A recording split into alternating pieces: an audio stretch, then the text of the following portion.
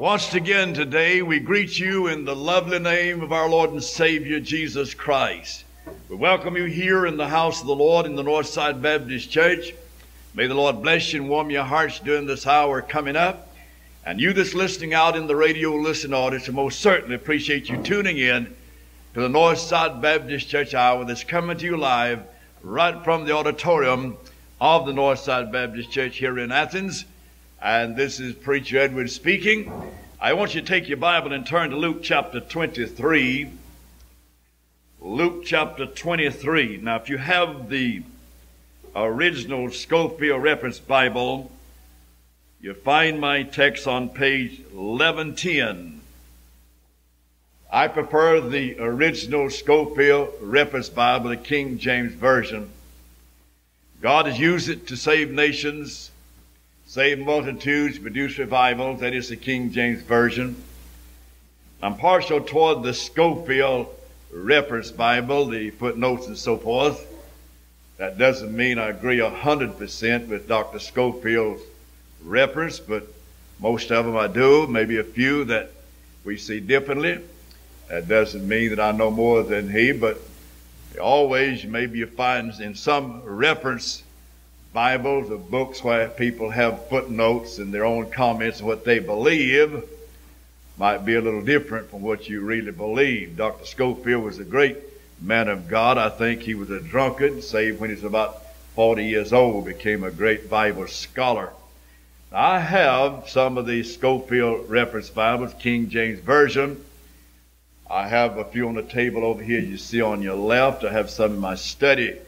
I bought up a few during the year that I might save you anywhere from $10 to $15 on these Bibles. I'm not in the Bible selling business, but if I can get one at a bargain where I can save you $10 or $15, I do so. And I do have about a dozen Bibles on hand. I have the burgundy, have the black, and maybe about one blue. But anyway, they are beautiful Schofield Reference Bibles, King James Version.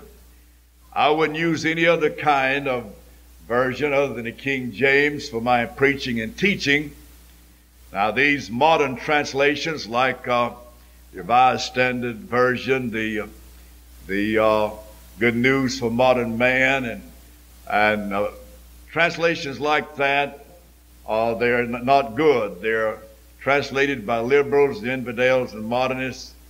And so you need to stick by the old King James Version. Stick by that. Don't fool with these modern liberal translations. You're wasting your time. Throw them in the trash can. They're not fit to spend your money on. I wouldn't support a preacher if he got up in the pulpit and started reading out of one of these modern translations. I wouldn't support him. I wouldn't listen to him. He wouldn't be my pastor, I'll be honest with you. I believe the King James Version is the best translation we have today, translated by some 40 or maybe more Bible scholars, Greek scholars, Hebrew scholars, many years ago. And God has honored that translation. It's of God. I believe that with all of my heart. In these last days, you have these infidels and liberals and modernists on the scene. Whenever the denominational seminaries are filled with liberals and infidels, do not believe in the infallibility of the Word of God, filling the pulpits. Naturally, they go for these modern translations because they don't believe in anything themselves. But you stick with the old book of God, the King James Version. Have nothing to do with these others. Don't waste your money on them. Don't buy them. And don't support a man that spends his time trying to say a little sermonette from some of them. I just wouldn't do it. Now you turn to Luke 23. I'm going to speak to you today on a man that was saved just a matter of maybe minutes before he died, before he went on into eternity. He was saved just a few moments before he went into paradise. You might say this man was saved on a deathbed repentance. Occasionally you might have somebody that's saved just before they die. I know a few that were, I believe. But many of them, they just kindly reform, and then when they get well, they go back out into same old life of sin. But this is the only man that I read about in the Bible was saved just before he left this world. We want to find out about him. Now this will be tape number 307. Cassette tape number 307. I have some 300 tape listed. You want to write in and get a list? Well, feel free to do so.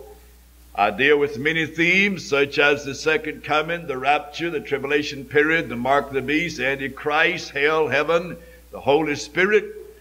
And you can be benefited from these tapes. Now, there may be some of you wondering what to give mother or dad or grandmother or granddad for a Christmas present.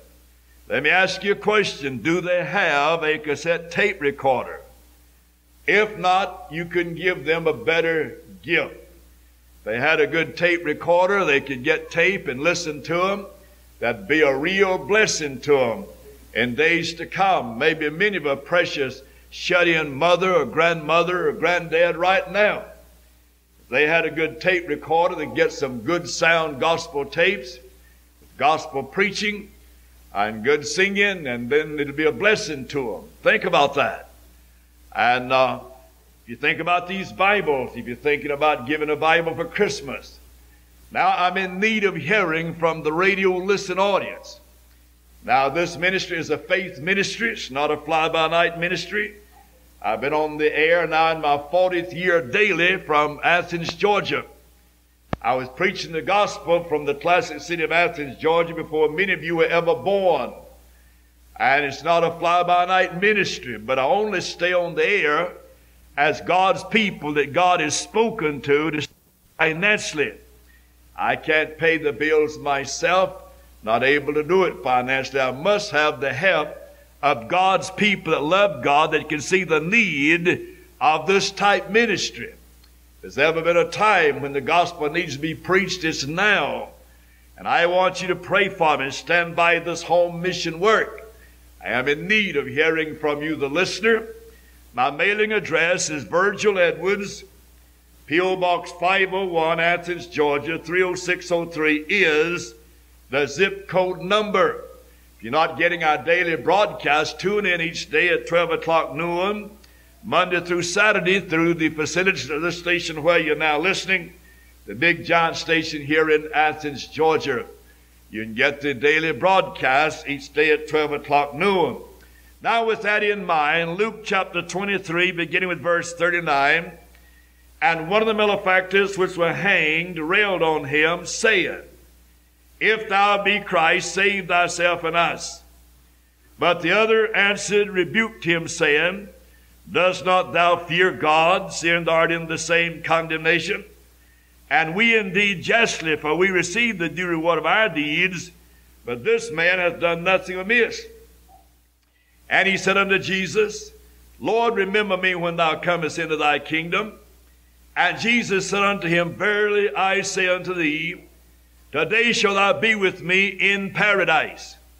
It was about the 6th hour, and there was darkness over all the earth until the 9th hour.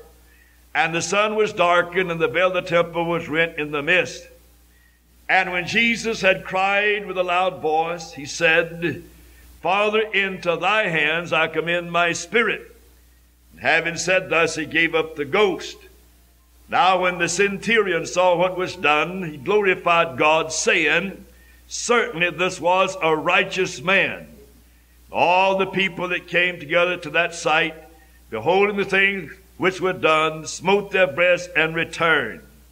And all his acquaintance and the women that followed him from Galilee stood afar off, beholding these things. Now that's reading from Luke chapter 23, verses 39 through 49, speaking about the man that was saved just before he left this earth. I've had the experience of leading a few people to God just before they passed on, but very few people ever get saved in the last few minutes of their lives, very few. Now this man did, the only sin in the Bible, who was saved just before he died, as far as we know. Now I want you to notice wherein these thieves were alike. Now there's two men, two thieves, hanging on crosses beside the Lord Jesus. He's on the middle cross, and they're hanging on crosses on either side. They were alike in respect to depravity of heart. They were both depraved creatures. Depravity of their heart, of course, is manifested, and they both were alike in that respect. Secondly, they were alike in their knowledge of Christ. One knew just about as much about the Savior as the other. They'd seen him. They were hanging by his side. One probably didn't know any more than the other about the Savior. And of course, what they'd seen probably been about the same. And so they were alike in their knowledge of Christ. Number three, they were alike in that they both were malefactors. Both of these men were criminals. Both of these men were men that robbed and murdered and led insurrection against the government. They deserved to be put to death, no doubt about it. And then they were both alike in the condemnation. They were both condemned. They came into the world condemned, and now they'd been condemned by the law of the land. Now these two were alike in these four respects that I'll mention. But I want to mention several other things about one of them that really did business with God. Number one, he realized he was a condemned thief. Verse 40, does not thou fear God, seeing thou art in the same condemnation? Now this man here that went on to be with God, going to a better land, he realized he was a condemned thief. He knew that. He didn't try to get out of that. You might go to the average prison today, and you'll find people there that committed murder and various other crimes, and most of them will deny out of it. Most of them will say many of them say they're not guilty. Many of them say they didn't have a fair trial, and they'll try to get around it and evade the issue. But this man here admitted that he was a thief. He said, I'm a thief. I know I'm a thief. I stole, I robbed, and so forth. You know, I don't like to see people steal things and from other people, honest people. I have a disdain for thieves, people that'll go out and break into houses and steal from other people, people that work hard and try to earn what little they have. Then some low-down, dirty thief will break in and steal and rob. I have a disdain for those fellows. They need God Almighty. They're headed toward hell, but they want to steal what others have. Now, this man admitted he was a thief. He said, I'm a thief. And he said, does not thou fear God, seeing thou art in the same condemnation? Now, we're all condemned. The Bible tells us in John chapter 10, verse 18, that Jesus came in the world not to condemn us. We're already condemned. He came to save us. Now, they were condemned, no doubt about that. And one of them admitted he was a thief. He said, I'm a thief. I did wrong. I stole. I robbed. I'm a thief. And he admitted that. Secondly, he knew he deserved death and hell. Now this man is on the way of getting something that both of them needed. This man knew he deserved death and hell. I deserve to go there, no doubt, he said. Verse 41, and we indeed justly, for we receive the due reward of our deeds. Now this man was honest. He knew that he deserved death. He knew that he should be put to death on that terrible cross, and he knew he deserved to go to hell. He knew that. Now, unless you can get a man to see his lost condition and see his need of a Savior and realize he's going to hell, you're not going to get that man saved. Now you have a pretty big job today getting people lost. The average big shot church today in the average big town have very few saved people because they all think they're saved, and you'd have to get them lost before you could get them saved. And they're not going to hear the gospel to that extent. They're not going to admit they're lost. They're not going to admit they deserve to go to hell. They're depending upon their own self-righteousness and their good deeds and the amelioration of slums and things of that type to try to get them in. And they're lost, headed toward hell like any other sinner. Now, people has got to realize that they're lost. You'll never get saved till you realize that. Old Dr. B.B. Caldwell, a man in heaven today, told me many times, he said, son, you got to get people lost or you'll never get them saved. He said many church members don't know they're lost. Get them lost and then get them saved. In other words, get them to see that they're lost. They don't believe it. They don't realize it. Got to get them to see they're lost. He told me about one time he went up north on Easter Sunday morning, and he was to bring a message on Easter Sunday morning, and all the good ladies came in with Easter bonnets, Easter dresses on, and all diked up for the Easter service. And he got up, he said, I'm going to preach today on hell and who's going there. He said, man, you never saw such a roughed up crowd. Some of them took their bonnets off, and some of them threw their little pamphlets down, and said that was the most disturbed audience he'd ever seen. But said he preached on hell, fire, and damnation, why those people ought to be in hell if they're not saved. He said that crowd really got upset.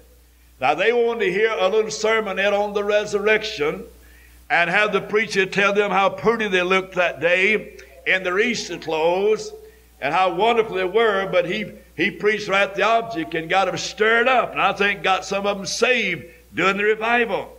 That might sound like a little mean, but that's what the old man preached. That's what God laid on his heart. You got to get people lost or you'll never get them saved. Number 3, he saw Christ as a perfect Savior. Verse 41. This man have done nothing amiss. There hangs his thief here on one side and the other thief on the other side. And he said, this man has never done anything wrong. This man on the middle cross, he's a good man. Never done any harm. Never mistreated anyone. Never committed sin. He realized Jesus had never done anything wrong, and that's true today. The Son of God has never done anything wrong. Now, only one of these fellows really saw that. Now, you got to see Jesus Christ as very God.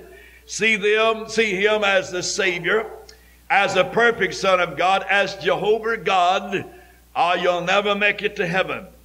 Number 4, he saw Christ as the innocent dying for the guilty. Look at verse 41. And he was indeed justly, for we received the due reward of our deeds, but this man's done nothing amiss. He who knew no sin was made sin for us. He saw Jesus, the innocent one, dying for the guilty. The Son of God hanging on the cross, dying for people that were guilty. The Son of God was not guilty. In fact, he was dying in the place of one named Barabbas. They had freed Barabbas because it was custom in that day that they could let a man go free and let somebody else die in his place. And they let Barabbas go free, and Jesus died in his place. And Barabbas no doubt stood afar off and thought, my, there's a man on a middle cross there dying in my place, in my stead. I should be hanging there. And that man, as far as we know, has never done anything wrong. He's the very Son of God. He's dying for me, dying in my place. And that's what Jesus did on Calvary when he died for you and when he died for me. And he saw Christ as the innocent dying for the guilty. Now, one thief said, we indeed justly. Now, we received the due reward of our deeds, but this man's done nothing amiss. He said, I deserve to be hanging here. And my buddy on the other side deserves to be hanging there. But the man on the middle cross, he doesn't deserve to be hanging there because he's never done anything wrong. Number 5, he humbly begged to be remembered. Look at verse 42. And he said unto Jesus, Lord, remember me when thou comest into thy kingdom. Now this man humbled himself very much. He was very humble about it. He said, Lord, remember me when thou comest into thy kingdom. A very humble type man. And he wanted to be remembered. He knew that Jesus had a kingdom. And he wanted to be remembered by Jesus when he came into that kingdom. He's very humble. And he had faith because he believed that Jesus was coming into a kingdom. Now he's going to set up his kingdom on the earth one day, a literal kingdom, when he comes back the second time to reign on the earth. Now this man had faith enough to believe Christ had a kingdom. And the Bible said he repented. He repented. He said in verse 40, dost not thou fear God, seeing thou art in the same condemnation? Here's the man repenting of his sins. He said, dost not thou fear God? You know, the Bible said the goodness of God leadeth us to repentance. What are you saying, Preach Edwards? When God's been so good to you and blessed you and maybe spared you through sickness or maybe through an accident or some ill health or something other, don't you think that should draw you closer to God? If God spared you, you had a close call in life and maybe you come near being killed, don't you think that ought to draw you near God? It would be if you're right with God. But if you're not right with God, you won't appreciate it. You won't honor God. You won't do what you should do for God. You just sit back and say, well, I'm glad it's no worse, and fail to really repent and honor God and get closer to God and be more faithful to God and the cause of God. If I went out here and I had a terrible period of illness and had a close call and God spared me, I'd be in the house of God as soon as I got able to be there. I'd be there the next Sunday if I could get there. I'd praise God. I'd thank God for it. I wouldn't sit around and whine and say, well, this shouldn't have happened to me. I'd be doing something for God. The goodness of God leadeth thee to repentance, and if you're right with God, it will. If you're rebellious against God, no telling where you're going to wind up. I know a couple I preached a sermon in Cherokee Avenue Baptist Church in Atlanta, and a man and woman there had lost a little son. And they rebelled against God. God had been good to them, and they so rebelled against God, they quit coming to church. And so I preached that week, and I preached on Job one night, and they happened to be there. And the wife came down in tears and repented of the way they've acted about the death of that child.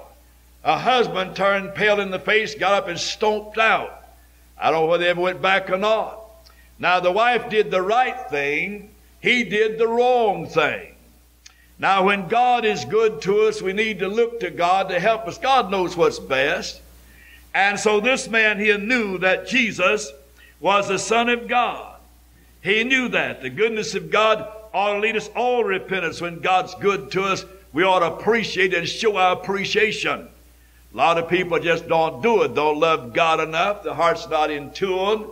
And sometimes they blame God for circumstances. You shouldn't do that.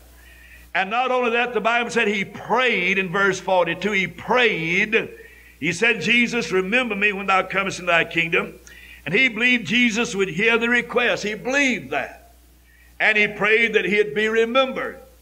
And he believed that Jesus would hear that request. Number 6, he believed in the resurrection and kingdom of Christ. Verse 42, Lord, remember me when thou comest into thy kingdom. Now he believed in the resurrection of Jesus. He knew the Son of God was going to die on that cross. He knew that. He knew Jesus had been nailed to that cross. He knew that. And he knew the Son of God was going to die.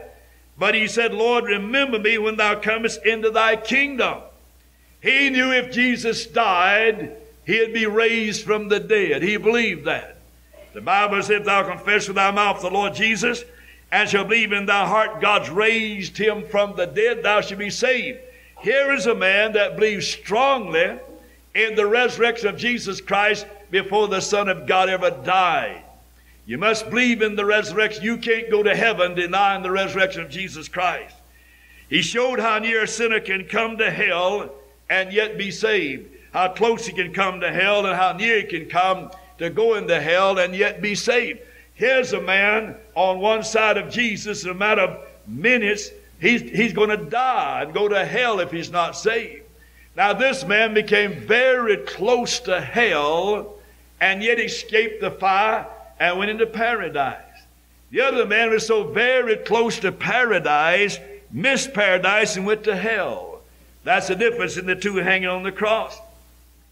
Number 7, he was delivered that day from hellfire to paradise. Verse 43, Jesus said unto him, verily I say unto thee, today shalt thou be with me in paradise. Now we see Christ manifest his mercy toward this man, and God saving this man, and God said, today shalt thou be with me in paradise. He didn't say later on when I come the second time or in the resurrection. He said, this very day you're going to be with me in paradise. Now that verse of Scripture gives these Russellites that call themselves Jehovah's Witness a lockjaw. They can't quite handle that. That gives the Seventh-day Adventists the lockjaw. They can't handle it. These cults can't handle that because they believe in soul sleeping. They believe when a person dies, they won't know anything to the resurrection. See, these cults are bad wrong. They don't know what the Bible teaches. They've been led astray by false teachers and false prophets. And so that gives them the lockjaw. They can't quite handle it. They try to explain it away. That's why the Russellites translated their own Bible so it fit their false doctrine and they wouldn't have to believe the true Word of God. But hell will be hotter for them when they do die without God. That's terrible. Now he said for Christ, he wanted Christ to have mercy. Christ had mercy on him. Jesus did not upbraid him. Now Jesus didn't say to this man, now listen here, you thief, you rascal, you rose up in insurrection against the government, you stole, you were a thief, you were a murderer. Now Jesus didn't turn and point his finger or look at him and say, you're so guilty of all these things. No, no. Jesus did not upbraid this man. With very tender mercy, Jesus said, today shalt thou be with me in paradise. There's none too bad but what God won't save if they really mean business. Now there's no such thing as soul sleeping. Now you remember that. You have some today that believe in soul sleeping, that when you die you know nothing to the resurrection. I mentioned that a few moments ago. And then not only that, but this man here, this scripture gives the Carmelites a lockjaw. See, the Carmelites believe that you have to be immersed in water in order to be saved. And so does the Jesus only cult. They believe that you have to be immersed in water in order to be saved. Now, if you believe you have to be baptized to be saved, you're way off in left field. You're a long way from the truth of God, and that gives them the lockjaw. They can't hardly handle this. Here's a man that went straight from the cross down into paradise. He wasn't baptized. He didn't join the church. He didn't take the Lord's Supper. While this man went straight on into paradise. No water baptism for him. Now there'll be people in heaven that's never been baptized. And there'll be people in hell that's been baptized more than one time. Now you must remember that water baptism has nothing to do with the matter of being saved. It's an act of obedience after you're saved. It's not intrinsic to salvation, because you're saved by the shed blood of the Lamb. This man had no chance to join the church, had no chance to be baptized, no chance to do good works, no chance to give his tithes and offerings. But he went right on to paradise. Now, I've seen people saved on their deathbeds, rather while they were sick, disabled, couldn't come back to church, couldn't be baptized, went on to be with the Lord. There's been many of a good soldier saved on the battlefront. God saved him in the thick of battle. And when he went on to heaven, when he died, he didn't have a chance to be baptized, didn't have a chance to join the church or receive communion, anything of that type. It went on. See, you're saved by the grace of God. It's not your do's and don't do's. It's by the grace of God. Now, this man here couldn't pull out his pocketbook and say, let me give an offering. He couldn't say, baptize me, preacher. He couldn't say, let me join the church. He couldn't say, let me have a part in the communion service. No, no. He was nailed to a cross and he was helpless. And Jesus said, today thou shalt be with me in paradise. And this man went that very day straight down into the heart of the earth. At that time, paradise was down in the heart of the earth. Paradise on one side called Abraham's bosom, hell on the other side where Dives ended up. When Jesus died on the cross, he went down and carried this man with him to paradise, and then he carried all the inmates of paradise with him and carried them back to the third heaven. That's where paradise is today. Paradise has been moved out of the heart of the earth. Hell is still down there. The rich man is still down. This other thief is still down there. But the man that got saved, he's up there in paradise in the third heaven. You need to remember that now verse 39 tells you why this man here on the other side went to hell. You have a conjunction there, that a big old if. And one of the malefactors which were hanged railed him, said, if thou be Christ. Save thyself and us. You got to get rid of those ifs and ands and buts. You must believe that he is. That he is very God. You can't say if this and if that and but this and but that. You got to believe what God said in this book. No ifs, ands, and buts about it. We need to realize that this man said, if you be the Christ, just come on down off of that cross and you can save yourself and you won't have to die.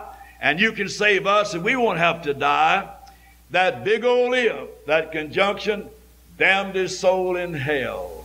Beloved, get rid of your ifs, your ands, your buts, and so forth, and believe in Jesus Christ with all of your heart and soul. Believe that he is.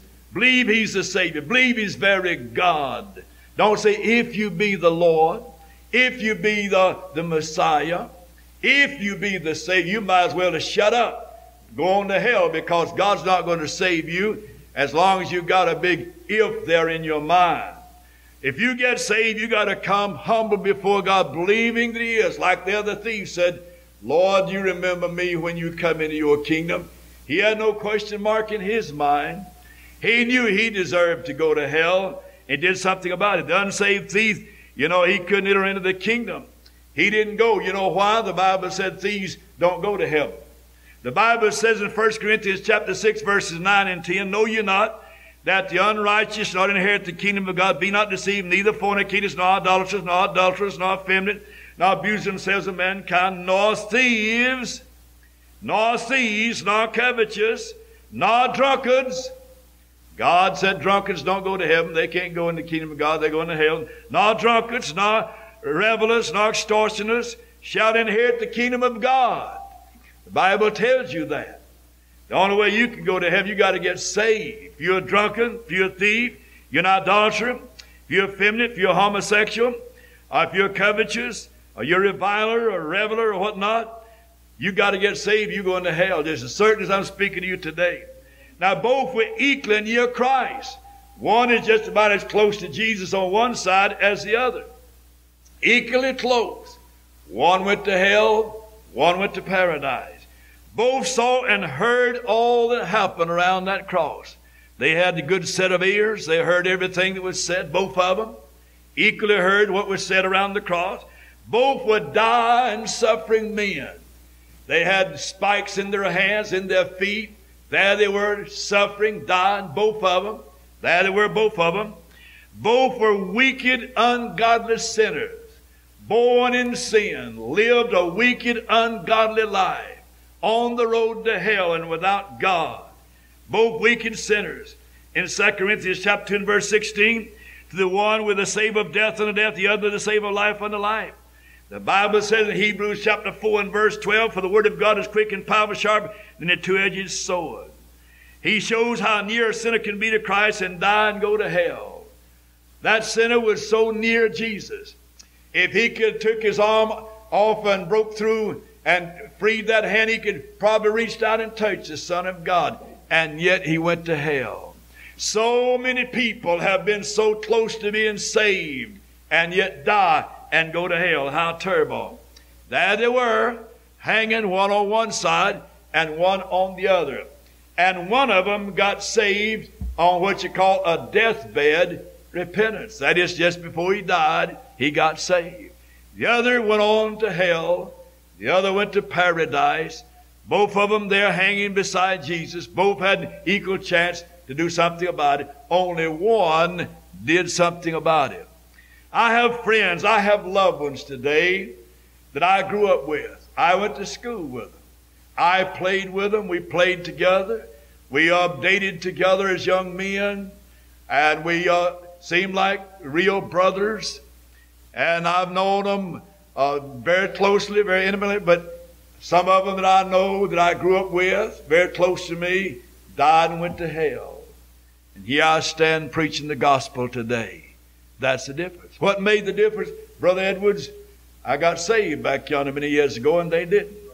They died and went to hell as far as I know.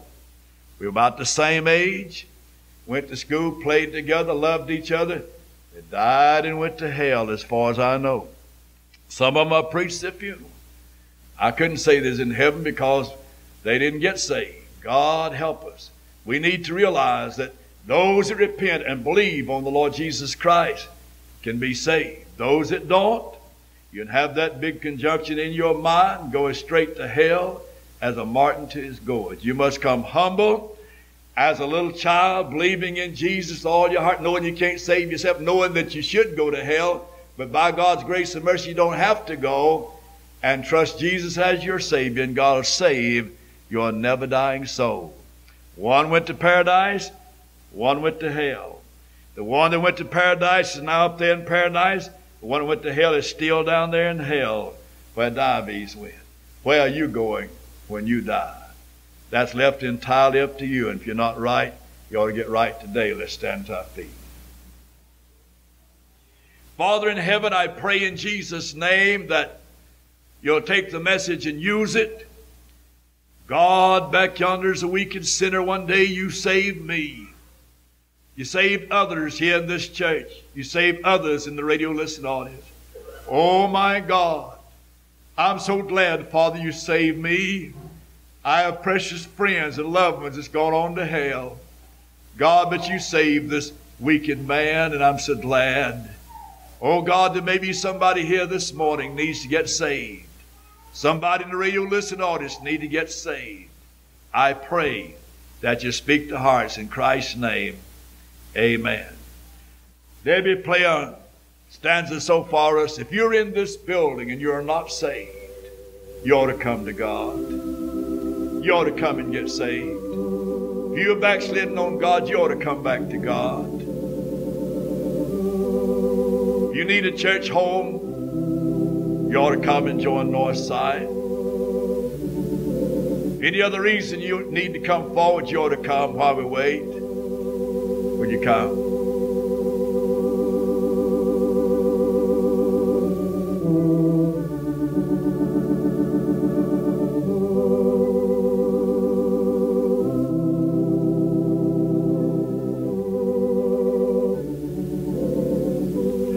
Let me tell you this before we go.